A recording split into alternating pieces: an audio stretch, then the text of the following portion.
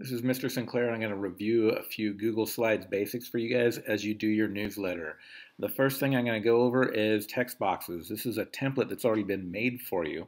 So I'm going to go over the text box. The first one up here, if you double click, it's a special text box. So you have to double click on it and it pulls up the newsletter, and you can change the title to SciCamp or whatever you want, and it will change it once you hit return. You have the same thing with the date. You can go ahead and do that. Lead story, second story, all of those things. You're going to change. These are text boxes. If you need to adjust the size of the text box, I will remind you. Grab one of the corners, get an arrow, and pull it down or pull it out to the corner if you need to make it bigger. Your choice, because you're going to have a little bit of artistic freedom on this. So that's the text boxes. Images. We have some preset images in here. You're going to need to replace them with things that represent Science Camp.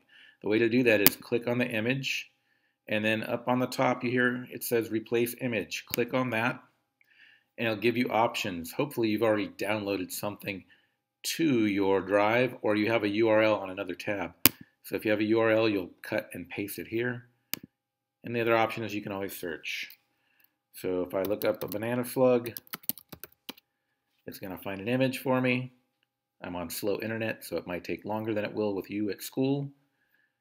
Hopefully it moves a little bit faster. There's a banana slug. I click on it, I select, and it will replace the image eventually. Here we go. It's almost there. We'll pretend it's happened. It'll show up while I'm talking. The other thing you can do, all the shapes are already pre-made as rectangles. If you want to change the shape, go up here to the top of the toolbar, up to mask image, and you can change the shape.